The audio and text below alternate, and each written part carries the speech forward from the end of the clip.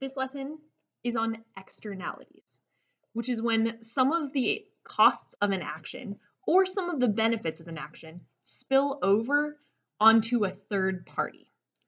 Okay?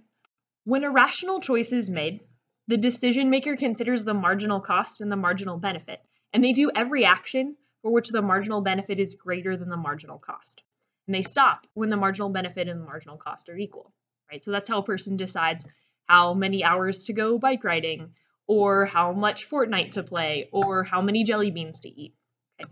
And so if a person sees all of the costs of their action and all the benefits of their action and goes until the marginal benefit equals the marginal cost and then stops, that's a rational choice that leads to what we describe as the right amount or the optimal amount of the action being done. Okay, but that means we're going to have a problem when some of the benefits of the action are not captured by the person making that choice. That is, they don't see all the benefits of their action. So some of those benefits spill over onto someone else.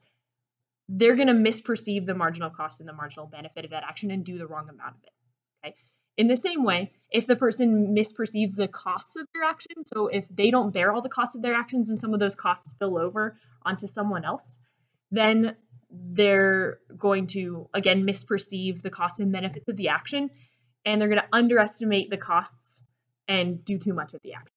Okay, so those are externalities, when some of the costs or some of the benefits of the action spill over onto what we call a third party.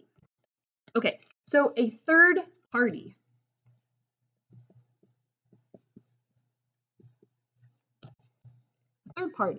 is a person who does not choose to be a part of the action, and a person whose actions are not considered in the decision maker's weighing of the costs and benefits.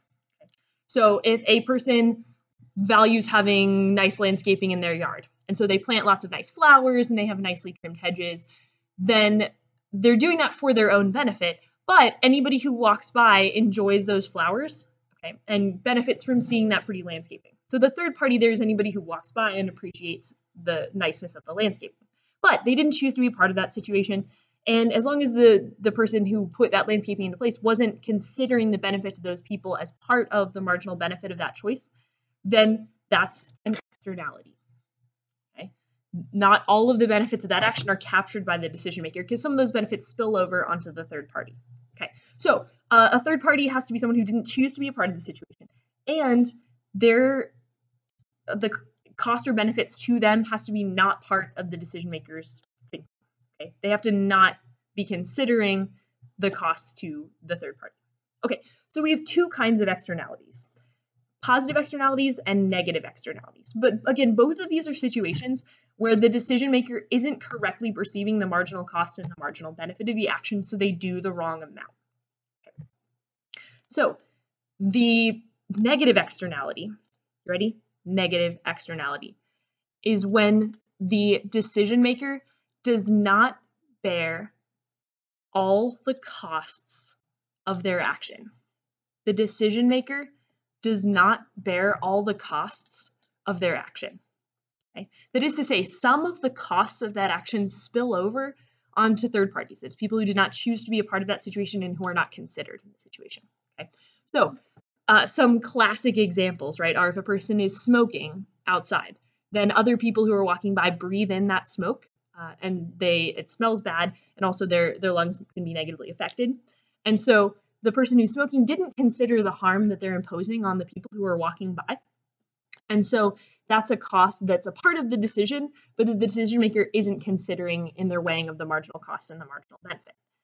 Same with really any sort of pollution, broadly understood. So if your neighbor's playing their music loudly at night and then other people in the neighborhood can't sleep, obviously that's problematic. And so the person who's playing that radio isn't considering the cost to other people of them listening to music and being interrupted.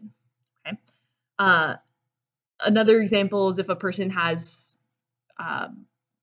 doesn't shower enough and they smell really bad, right? And then everyone else has to sit near them and smell their bad smells, right? And so the person who's deciding not to shower enough isn't considering the costs to other people, but is imposing those costs on those people who do not choose to be a part of that situation.